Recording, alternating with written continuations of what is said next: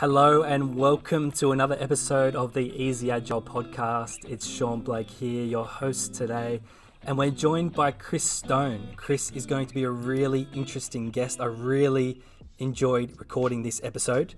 Chris is the Virtual Agile Coach.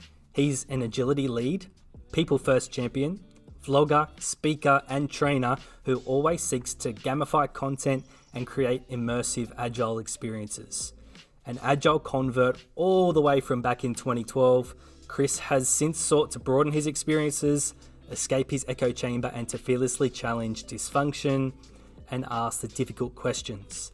My key takeaways from this episode were: it's okay to share your failures, the importance of recognizing our mental health, why it's important that work doesn't become stale, how to destigmatize failure, the importance of self-reflection and holding mini self-retrospectives, and the origins of the word deadline. You'll be really interested to find out where that word came from and why it's a little bit troubling. So here we go. We're about to jump in. Here's the episode with Chris Stone on the Easy Agile podcast. Chris, thanks so much for joining us and spending some time with us. Hey there, Sean. Thank you for having me. It's a pleasure. I have to mention, you've got a really funky Christmas sweater on today. And for those people listening in on the audio, they might have to jump over to YouTube just for a section to check out this sweater. Can you tell us a bit about where that came from? So this sweater was a gift. It's a Green Bay Packers ugly Christmas jumper is what they call it. And I'm a fan of the Green Bay Packers. I've been out there a few times to Wisconsin, Green Bay, Wisconsin. It's so cold out there, in fact, when you're holding a beer in minus 13 degrees, the beer will start to turn to slush just from being outside in the cold air. It's a great place, very friendly. And the jumper was just a gift one Christmas from someone. Love it. There's nothing better than warm beer, is there? Okay, so Chris, I first came across you because of the content that you put out on LinkedIn and the way that you go about it. It's so much fun and so different to really anything else I've seen in the corporate space, in the enterprise space, in the agile space even. Why have you decided to go down this track of calling yourself the virtual agile coach, building a personal brand, and really putting yourself out there? Well, for me, it was an interesting one because COVID this year has forced a lot of people to convert to being virtual workers, remote workers, virtual coaches themselves. Now, what I realized this year is that, the aspiration for many is those co-located teams. It was always what people desired. They said, "Oh, you have to work co-located. It's the best way." And I realized that in my whole agile working life, I'd never really had that co-located team. There was always some element of distributed working. And, the past 2 years prior to where I am currently in my current company, I was doing distributed scaled agile with, time zones including Trinidad and Tobago, Alaska, Houston, the UK, India, and it was all remote. And I thought, right, this is an opportunity to, recognize the fact that I was a virtual agile coach already, but to share with others my learnings, my experiences, the challenges I've faced, the failures I've had with the wider community so they can benefit from it, because obviously everyone or many have had to make that transition very quickly. And there's lots of learnings there that I'm sure people would benefit from. And this year in particular, I guess the honest answer, the reason for me being, out there and working more on that side of things, being creative, is because it's an outlet for my mental health. I suffer from depression, and one of my ways of coping with that is being creative and creating new content and sharing it. So it's, I guess, it's a reason of, it's linked to that also, but also the stories that people tell me afterwards, they motivate me to keep doing it. So when someone comes to me and says, "Hey, I did the Queen retrospective, the Queen rock band retrospective, and this program manager who never smiles connected to the content and admitted he liked Queen and smiled, and this was a first." And when people come to us and say, "Hey, we did the Home Alone retrospective, one of your Christmas themed ones, and people loved it. It was great. It was the most engaging retrospective we've had so far." Because the problem is, work can become stale if you let it be so. Retrospectives can become this, what did we do last time? What are we going to do next time? what actions can we do, etc., etc.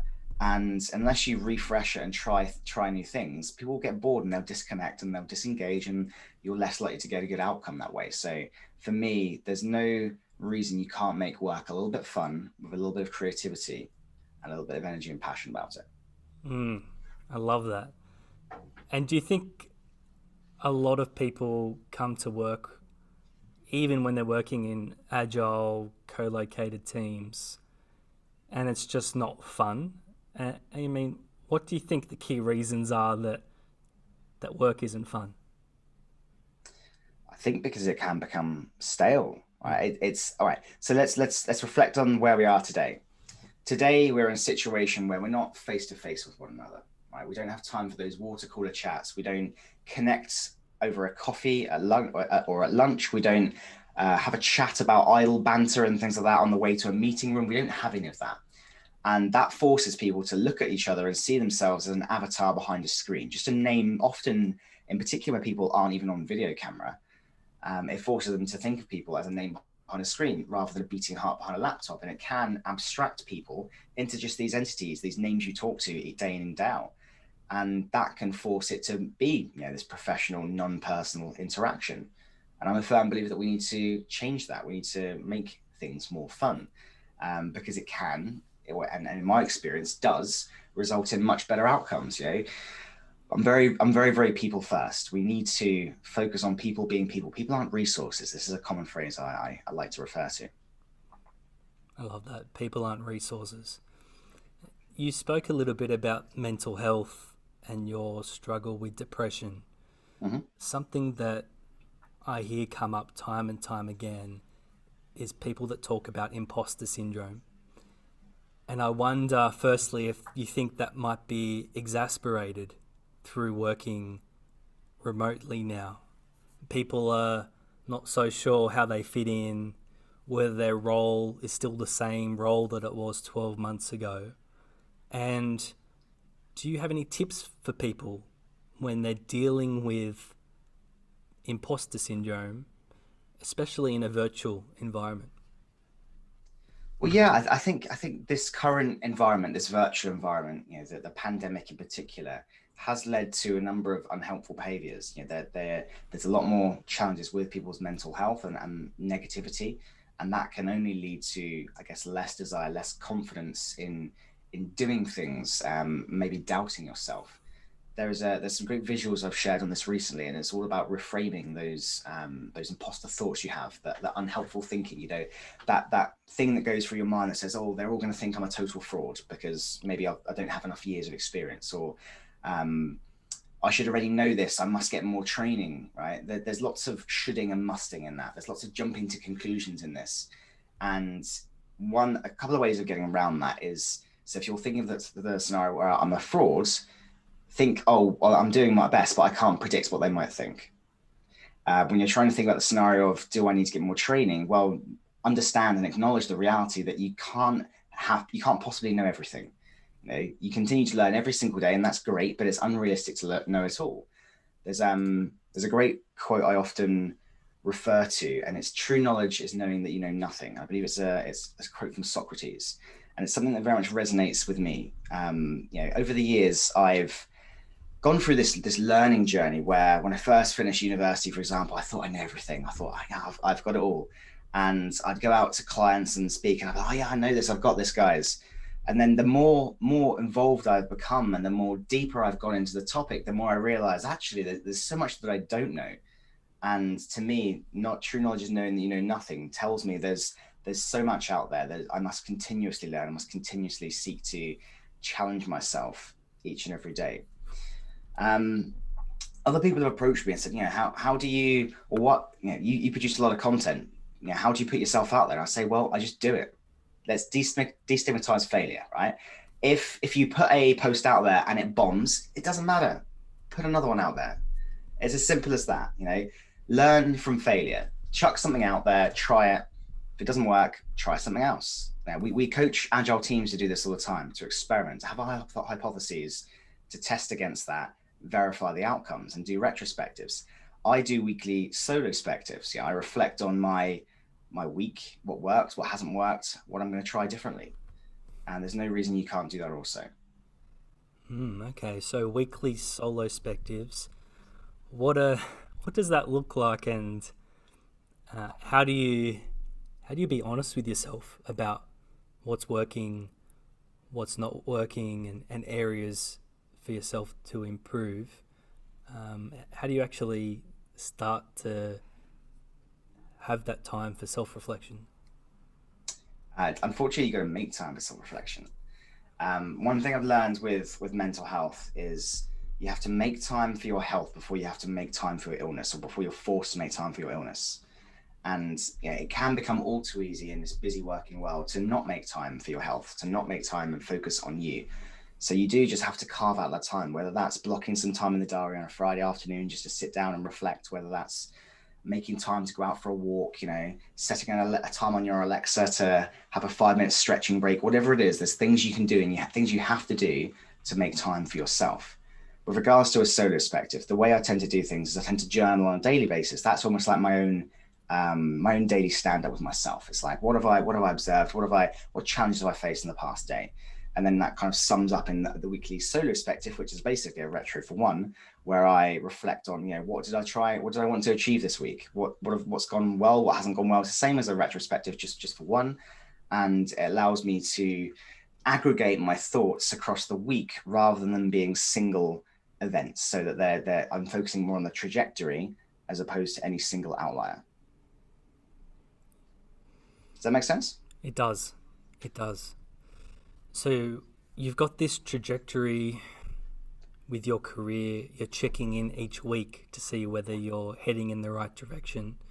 I assume that you set personal goals as well along the way. I also noticed that you have personal values that I you've do. published, and you've actually published those publicly for other people to look at and to see. How important are those personal values in informing your life and personal and career goals? So I'd say that they're hugely important, right? For me, what I thought was we see companies sharing their values all the time. You look on company websites and you can see their values quite prominently. And you could probably think, do they often live up to their values? So many companies have customer centricity as their value, but how many of them actually focus on engaging with their customers regularly? How many have a metric that where they track how often they engage with customers? Most of them are focusing on velocity and lead time. So I always challenge, right, are you really customer centric, or is that lip service? But moving aside, I digress. I thought companies have values. Why don't and obviously we do as well, but why don't we share them? So I created this visual showing what mine were and challenged a few others to share it also, and I had some good feedback from others, which was great. But they hugely influence who I am and how I interact on a day-to-day basis. And I'll give you an example. One of my values is being open source always. And what that means is nothing I create, no content I create, nothing I produce will ever be behind a paywall. And that's me being community driven. That's me sharing what I've learned with others. And how that's come to fruition, how I've lived that, is I've had lots of people come to me and say, hey, we love the things you do. You're gamifying things. Would you mind, or would you like to collaborate and create this course that people would pay for, and so on and so forth? And I've said, if it's free, yes. But if it's going to be monetized, then no. Right. And I've had multiple people reach out to me for that purpose, and I've had to decline respectfully and say, look, I think what you're doing is great. You've got a great app, and I can see how having this agile coaching gamification course on there would be of great value. But if it's behind a paywall, then I'm not interested, because it's in direct conflict with my own values, and therefore I wouldn't be interested in proceeding with it. But keep doing what you're doing. Being people first, hashtag people first. This is about me embodying the focus on people beating hearts behind a laptop rather than just this avatar on a screen. And I have this little, the audio listeners won't be able to see this, but I'm holding up a baby Groot here, and he's like my people first totem. And the reason for that is I have a group called the Guardians of Agility, and we are people first. That's our emblem. These are my transformation champions in my current company. I like to have Guardians of Agility, and I've got this totem reminding me to be people first in every interaction I have. So when, for example, I hear the term resources, and I'm saying, oh, as soon as I hear it, it almost triggers me. I almost hear it. I go, oh, what do they mean by that? And I wait a little moment, and I say, hey, can you tell me what you mean by that? And you tease it out a little bit, and often they meant, oh, it's people, isn't it? If you're talking about people, can we refer to them as people? Because people aren't resources. They're not objects or things you mine out of the ground. They're not pens, paper, or desks. They're not chairs in an office. They are people, right?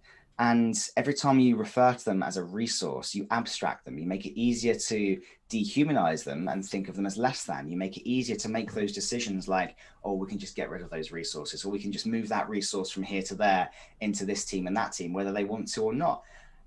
So I don't personally like the language. And the problem is it goes all the way back to how it's trained. You go to university and you take a business degree and you learn about human resources. Yep. You take a course, Agile HR, Agile Human Resources, right?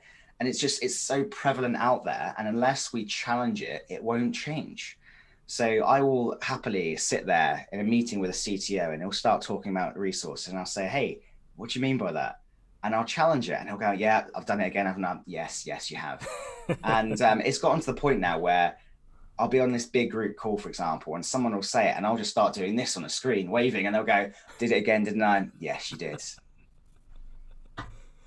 So some of these habits are so ingrained from our past experiences, our education, and when you're working with teams for the first time who've never worked in Agile before, they're using phrases like resources, and they're doing things that sometimes we call anti-patterns.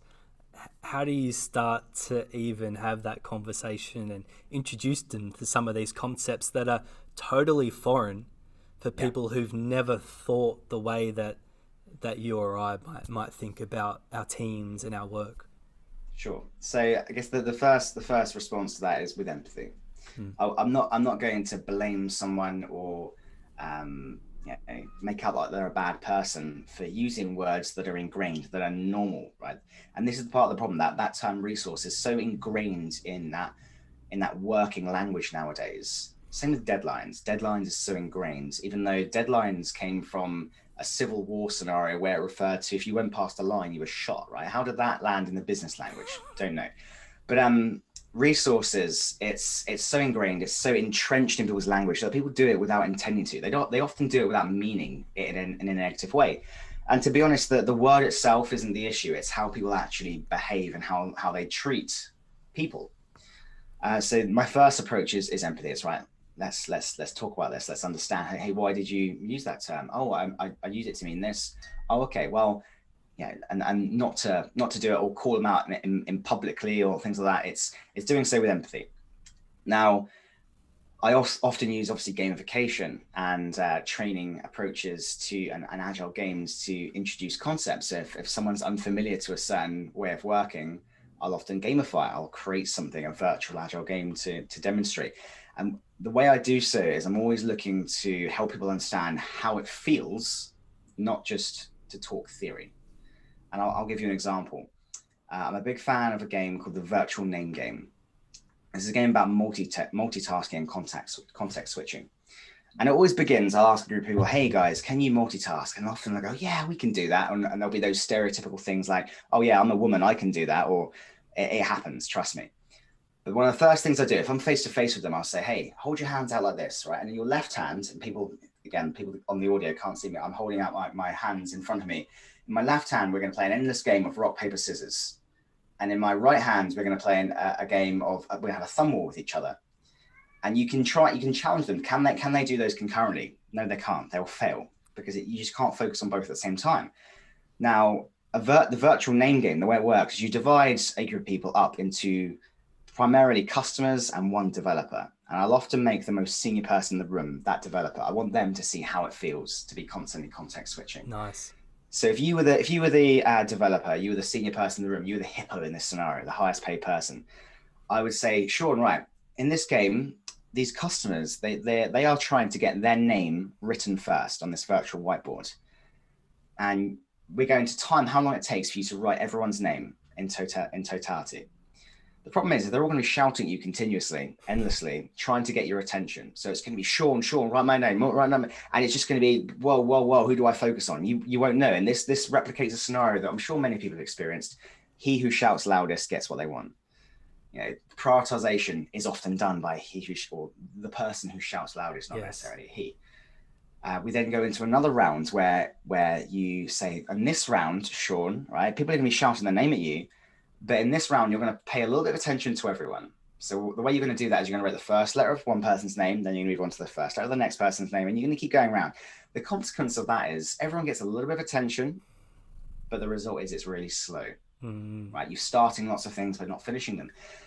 And again, in each round, we're exploring how it feels. How did it feel to be in that round? Sean, you were being shouted at. How did that feel? You know, everyone else, you were shouting to get your attention. You had to shout louder than other people. How did that feel? And it's frustrating. It's demotivating. It's not enjoyable. And the final round, we say, hey, Sean, in this round, I'm going to empower you to decide whose name you write first. And you can write the whole thing in order. And the guys, actually, they're going to help you this time. They're not going to shout over each other. They're going to help you. And in this scenario, as I'm sure you can imagine, it feels far better. The result is people finish things, you know, and you can measure the output, the number of names written and the time frame. It's a very quick and easy way of demonstrating how it feels to be constantly context switching and the damage it can have if, for example, you prioritize things into a sprint and you've got lots of people trying to reorder things and so on and so forth, and lots of pressure from external people that ideally should be shielded from influencing this and that, and how that feels and what the result is, because you may start something, get changed into something else. You've got to take mindset out of this back into something else. And then the person who picks up the original thing might not even be the same person. So they've got to learn that over again. There's just lots of waste and inefficiency caused through that. And that's just an example of a game I use to bring that side of things to life. That's great. That's fantastic. I love that. And I think we need to, at Easy Agile, start playing some of those games, because there's a lot of lessons to be learned from going through those exercises. And then when you see it play out in real life, in the work that you're doing, it's easier to recognize it then. If you've done the training, you've done the exercises, that all seems like fun and games at the time, but when it actually rears its head in the work that you're doing, it's much easier to call it out and say, oh, we're doing that thing that we had fun playing, but now we realize it's occurring in real life, and let's go a different direction. So I can see how that would be really powerful for teams to go through that. So Chris, I'd also add that every game that I do, I construct it using the 4 C's approach. So I'm looking to connect people to each other, and then to the subject matter. So in this game, it's about multitasking. I then look to contextualize why that matters. What does context switching and multitasking matter in the world of work? Because it causes inefficiencies, because it causes frustration, demotivation, etc. Then we do some concrete practice. We play a game that emphasizes how it feels. And at the end, we draw conclusions. And the idea is that with the conclusion side of things, it's almost like a retrospective on the game. We say, hey, what did we learn? What challenges did we face? And what can we do differently in our working world? And that helpfully leaves people with actionable takeaways. A lot of the content I share is aiming to leave people with actual takeaways, not just talking about something, but reflecting on what you could do differently, what you could try, what experiment you might like to employ with your working life, your team, that might help improve a situation you're facing. Okay. Yeah, that's really helpful. And you've spoken about this concept of agile sins. And we know that a lot of companies have these values. They might have committed to an agile transformation. They might have even gone and trained hundreds or thousands of people at a company using similar tactics and coaching and education experiences that you provide.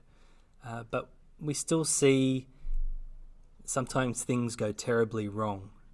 And I wonder, what's this concept of agile sins that you talk about? And how can we start to identify some of these sins that pop up in our day-to-day work with each other? I guess so. The first thing I would emphasize about this is that using sin, it's a very dogmatic religious language, and it's more being used satirically than with any real intent. So I just like to get that across, right? I'm not a dogmatic person. I don't believe there is any utopian solution. I certainly don't believe there's any one-size-fits-all situation for anyone. So the idea that there's really any actual sins is, take that with a pinch of salt. The reason the agile sins came up is because I was part of another podcast recently with a guy called Charles Lindsay, and he does this agile confessional, and it's about one coach confessing to another their mistakes, their sins, the things they've done wrong. And I loved it because I'm all about destigmatizing failure. I'm all about sharing with one another these war stories from one coach to another, because I've been a proponent of this in the past. I've shouted, hey, look, I failed on this. I made this mistake. I learned from it. And I challenge others to do so as well. And there's still this reluctance by many to share what went wrong. And it's because failure is this dirty word. It's got this stigma attached to it. No one wants to fail, leaders in particular. So the podcast was a great experience, and it was interesting for me because that was the first time I've given confession. Because I'll be honest with you, I'm someone who is used to taking confession myself. I go to this hockey festival every year, and I got given years ago this archbishop outfit, and I kind of made that role my own. Right, I was drunk, and I said, right, you're going to confess your sins to me, and if they hadn't sinned enough, I'd tell them to go and do more, and I'd give them penitence with alcohol and shots and things like that. And I've actually baptized people in this paddling pool whilst drunk. Anyway, again, I digress, but I wasn't used to confessing myself. Usually I was taking confession, but I did so, and it was a good experience to share some of my failures. And my penitence was to create, and it was my own idea, to create my videos, 7 videos of my 7 agile sins. And again, this was just me sharing my mistakes, what I've learned from it, with the help of it, the intent of it benefiting others to avoid those similar sins. So you've spoken to a lot of other agile coaches. You've heard about their failures. You confessed your own failures. Is it possible for you to summarize down what are those ingredients that make someone a great coach? Oh, and that is a question. What makes someone a great coach? I think it's going to be entirely subjective, to be honest. And my personal view is that a great coach listens more than they speak. Okay, I guess that would be a huge starting point. They listen more than they speak, because and this is one of the things I've been guilty of in the past, is I've allowed my own biases to influence the team's direction. An approach I'd taken in the past was, hey, I'm working with this team, and this has worked well in the past, we're going to do that. Rather than, so guys, what have you done so far? What have you tried? What's worked well? What hasn't worked well? What can we create, or what can we try next that works for you guys? Let's have you make that decision. And I'm here to guide you through that process, to facilitate it, rather than to direct it myself. And that, again, I find is an approach that resonates more with people. They feel like they own that decision, as opposed to it being forced upon them. And there's far less, I guess, cognitive dissonance as a consequence. So listening more than speaking is a huge, for me, point that an agile coach should do. Another thing I think for me nowadays is that there's too much copy and pasting. And what I mean by that is, the Spotify model came out years ago, and everyone went, oh, this is amazing. We're going to adopt it. We're going to have tribes and chapters and guilds and squads, and it's going to work for us. That's our culture now. It's like, well, let's just take a moment here. Spotify never intended for that to happen. They don't even follow that model themselves anymore.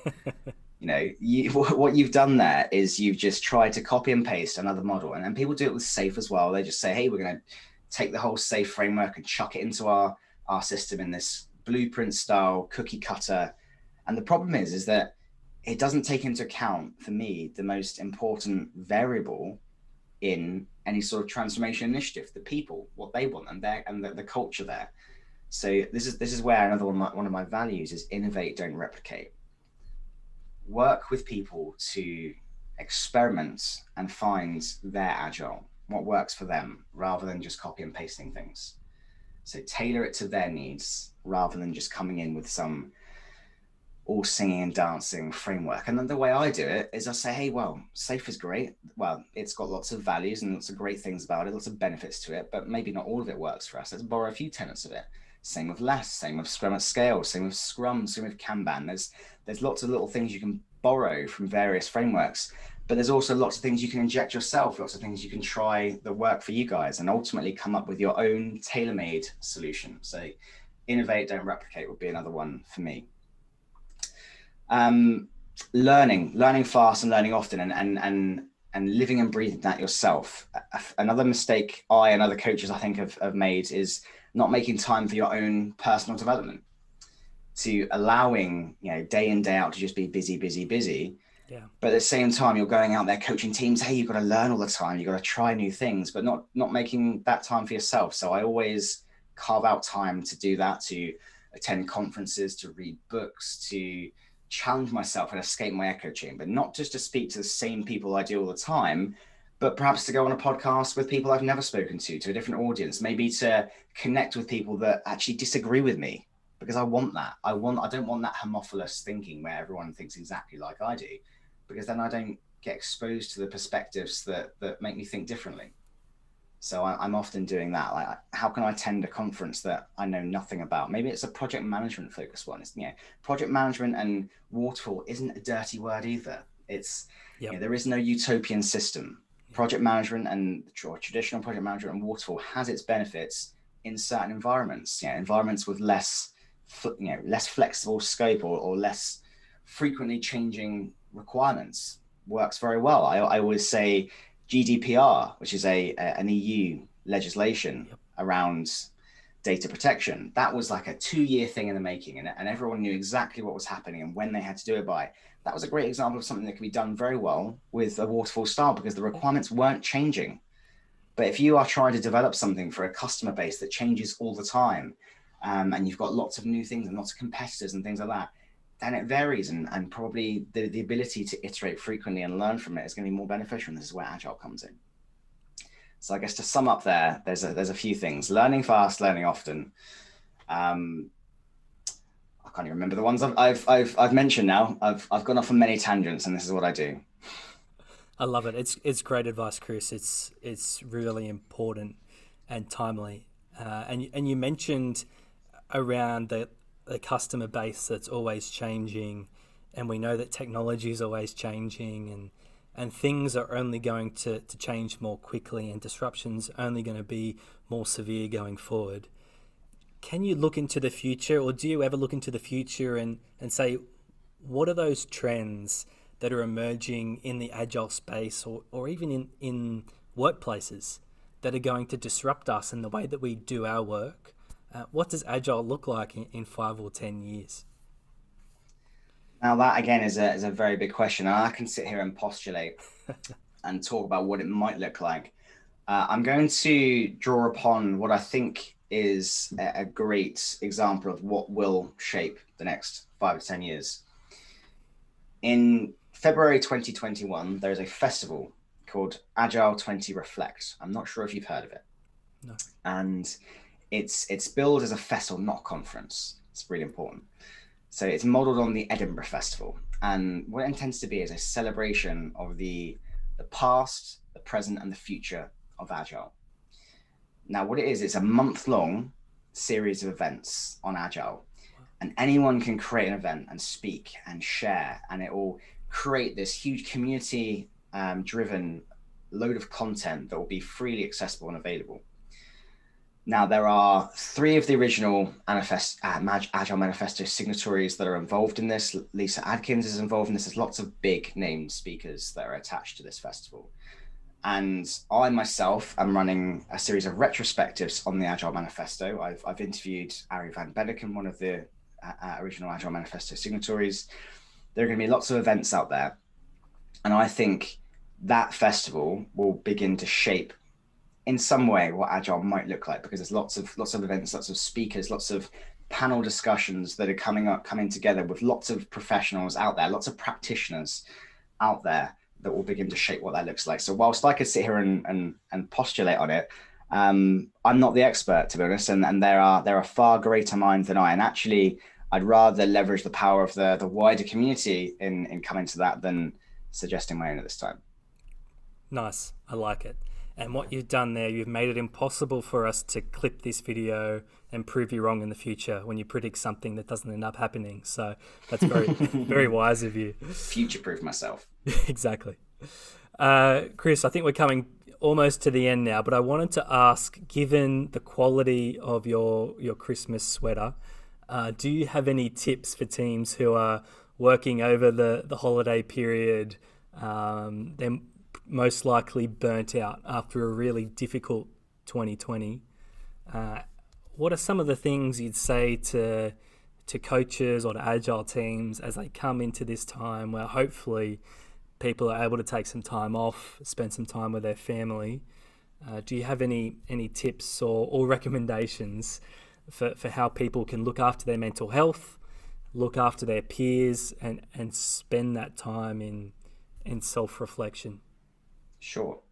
So a number of things that I definitely would recommend. I'm currently producing and sharing this Agile Advent calendar, and the idea is that every day you get a new bite-sized piece of Agile knowledge, or a template, or something wacky and zany, or a video, whatever it may be. There's lots of little things going in there, and there's been retro templates, Christmas and festive themes. So there's a Home Alone one, a Die Hard one, an Elf movie one. There's all sorts. So perhaps try one of those as a fun, immersive way with your team to just reflect on the recent times as a squad, and perhaps come up with some things for the next year. And there's, for example, the Die Hard one. It's based on the quotes from the movie Die Hard, right? So it's got yippee-ki-yay in there.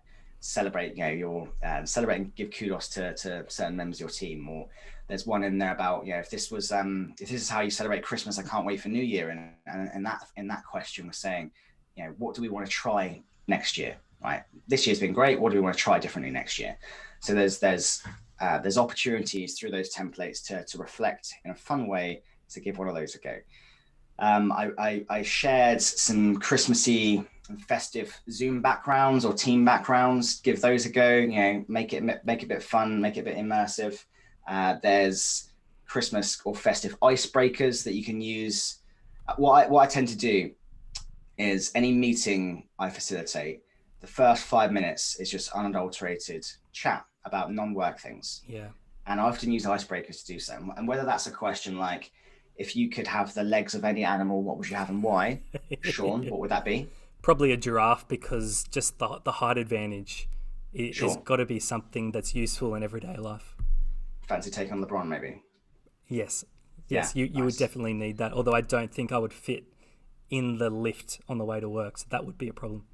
Yeah, there's some disadvantages to that too. Yes. But yeah, that's just a question, because it's interesting to see what people come up with, but there's some festive ones too. What's your favorite Christmas flick? What would put you on the naughty list this year? Does your family have any weird or quirky Christmas traditions, right? Because I love hearing about those. Everyone's got their own little thing, whether it's, we open one Christmas present on Christmas Eve, or every Christmas day we get a pizza together. There's some really random ones that come out. I love hearing about those. So making time for that personal interaction, but in a festive way, can help as well. And then on the mental health side of things, I very much subscribe to the Pomodoro effect from a productivity side of things. So I will use that. I'll set myself a timer. I'll focus without distractions, do something, and then in that 5-minute break, I'll just get up and move away from my desk and stretch and get a coffee, whatever it may be. But then I'll also block out time. And I know some companies in this remote working world at the moment are saying, hey, every 1 till 2 p.m. is blocked out time for you guys to go and have a walk. Right? Some companies are doing that. Nice. I always make time to get out and away from my desk, because that enables me to be more productive and it breaks up my day a little bit. So I definitely recommend that. Getting some fresh air can do wonders for your mental health. Awesome.